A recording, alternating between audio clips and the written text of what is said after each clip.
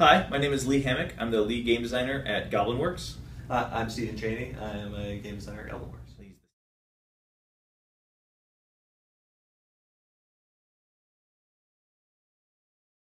Hi, welcome to the first of our GoblinWorks video blog Q&A videos.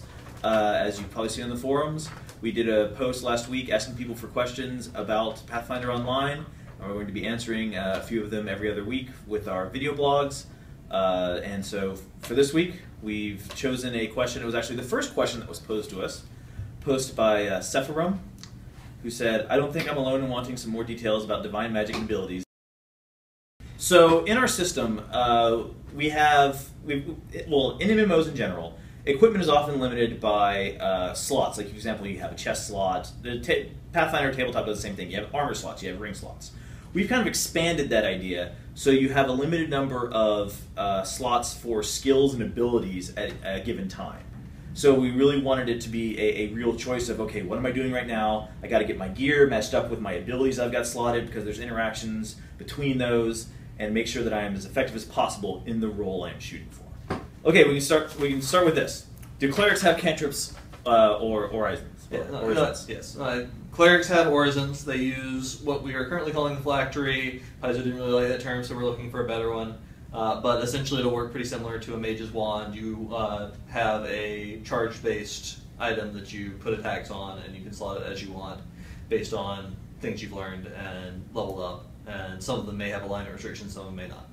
And this will effectively function as a cleric version of a weapon. Like, if you have a longsword, you slot longsword attacks into it. You have rapier, you slot rapier attacks into it. You have a phylactery, named to be changed.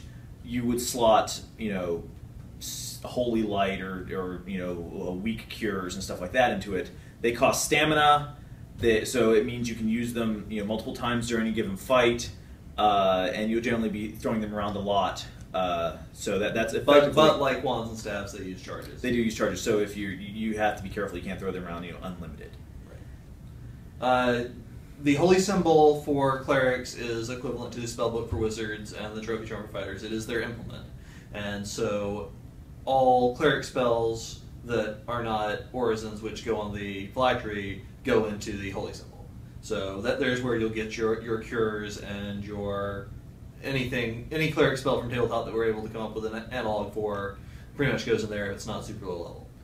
For more domain-focused abilities or things like channel positive negative energy, those will go in other slots we have that are either called situational slots or utility slots. Utility slots are things you can generally use several times per fight. They consume stamina. Meanwhile, situationals are things you can only use a certain number of times over a longer period because they consume power. So channel negative positive energy are both things that consume power, but they do not take up slots in your holy symbol directly. Sephirum said, "I don't think I'm alone in wanting more details about divine magic and abilities." So, in talking more of a general sense about what divine magic is going to do, so we need to talk about real quick about another system that we haven't actually talked about in public yet. So we figured it's a good time to go over because it ties into the cleric. As we've discussed previously, we don't have critical hits in the way Pathfinder Tabletop does because unpredictable damage spikes are not fun in PvP. Going from being okay to dead with no reason or no choice on your part, you didn't know anything was coming, you couldn't do anything about it, just the randomness of suddenly this guy does 3 to 4 times as much damage, isn't much fun. So we didn't want to do critical hits in the same way, but we wanted to keep the concept. So the system we're working on right now is a system we call the injury system. Every time you get a critical hit on someone, you basically are they start building up this pool of injury points. If their total number of injury points ever becomes higher than their current hit point total, they start suffering a lot of penalties. Our hit points come back every fight.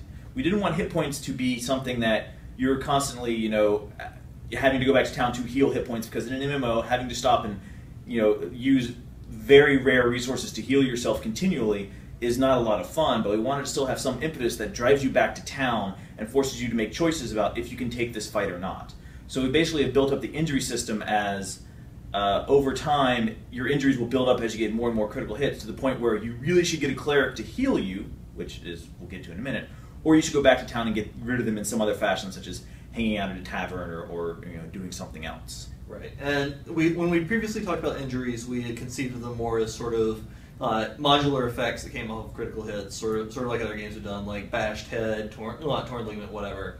And what we realized when we were talking about that in more detail was really just that it was a lot of long-term debuffs for programming to have to track that would be this huge overhead on the system, and you'd have all these debuffs stacking up in your bar that you'd have to keep track of. And that was the second problem, is that it would be impossible for you to parse it in the heat of the moment in combat. You'd see all these injuries, you got to mouse over them to see what they are. It's really hard to have a lot of injuries and have each one be meaningful.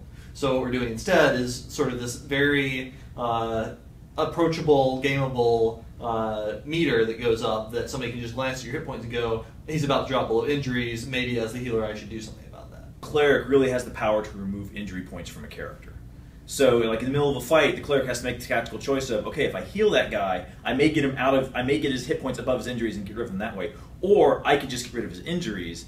And after fights, clerics prolong the ability for groups to stay in the field and not have to go back to town to heal stuff, because they're able to increase their basically long-term effectiveness.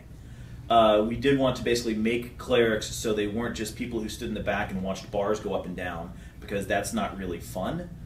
Our clerics are very much like Pathfinder. They're medium armor wearers. They probably, you can play a shield mace cleric and go in and beat people up in melee combat. Sure, you're not going to be doing as much damage as the fighter, but you can still whip spells at people. You can heal people. The cleric's job is not to stand in the back and watch bars go up and down. He's supposed to get in, mix it up, heal people as he can, and also deal with injuries when they become problematic. We don't really expect healers to just stand in the back and heal. And importantly, as with tabletop, most of your heals are touch-based. Like you have to be in danger to heal somebody. Right. So there is no standing in the back with the mages and just healing people. You have to run up to the front, put yourself in harm's way, wear some good armor, and get in there to actually help your team out.